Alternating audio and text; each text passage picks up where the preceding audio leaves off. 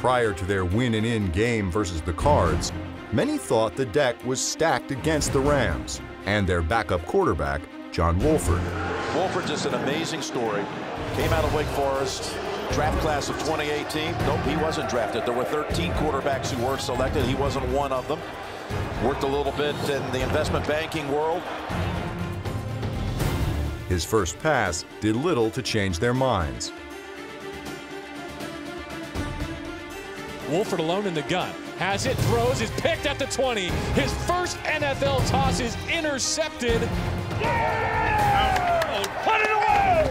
Oh. Wolford's mistake put Arizona in position to take an early lead, but they would have to do so without their starting quarterback, who was injured on the game's first series. It is Chris Streveler, the rookie out of South Dakota from CFL fame. Oh, this is unbelievable. Backup quarterbacks with a playoff berth on the line. Running left to the 5, breaks a tackle, hits the goal line, touchdown! How about that? Hey, it's your team. Take over. Let's go. Be yourself. Backup quarterbacks are a defensive back's dream. I'm gonna go escape next time. That's what I'm saying. Yeah, I'm going. You can go get that show pick six. And just before halftime, Chris Streveler provided the game's turning point. Tell you what, if you get a touchdown, that might be enough to win the game with a backup quarterback for the Rams. It is intercepted. Troy Hill the 20, down the left sideline. He hits midfield and cuts to his right. Into space, Troy Hill at the 20, Troy Hill at the 10, stumbling to pay dirt, a pick six to end the half. You know, the Cardinals thought they caught the Rams off sides here, and that's why their quarterback threw it up. But Troy Hill with a little tip pass to himself, and then all the blockers, that's what you love to see, guys out front blocking. Great read here by Troy Hill, cutting the ball back. At hard count, thought we got them to jump. That's how we coach it. You know, snap the ball if we think they jump. Thought we had a free play. Try to put the ball in play, give them a chance, and just didn't get the call on that. What a horrific mistake by Reveler. You know, this isn't the Grey Cup. This isn't the CFL. You can't just take chances and throw the ball down the middle of the field. You can see right here, there's no reason to throw the ball there. And if you're going to win, you're going to need turnovers. And finally, this Rams defense gets a turnover. You know, they haven't gotten turnovers. That's two. Let's go. They can't sleep no more.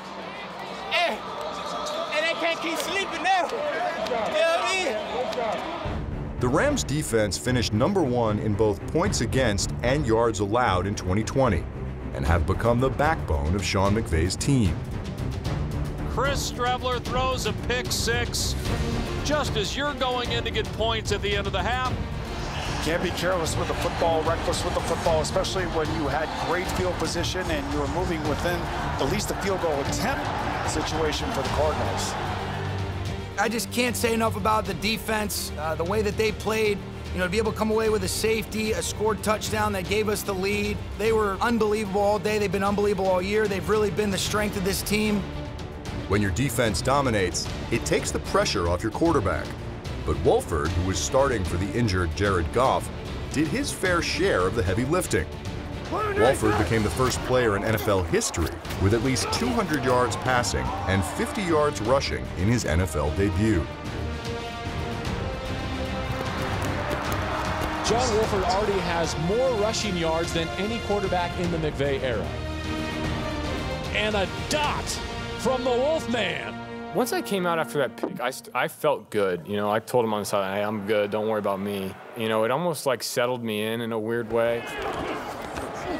I had a lot of fun. A little anxious going in, if I'm being 100% honest. And once I got rolling, I was just playing football again. I thought after the first play, you know, the first throw of the game, I thought John Wolford was the star offensively.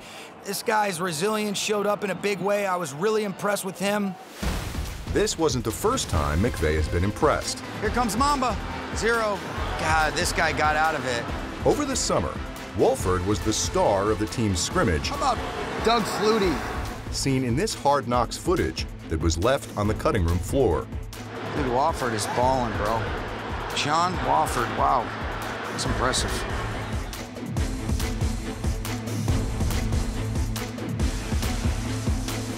Unbelievable play by Wofford. It's little Doug Flutie, man. What?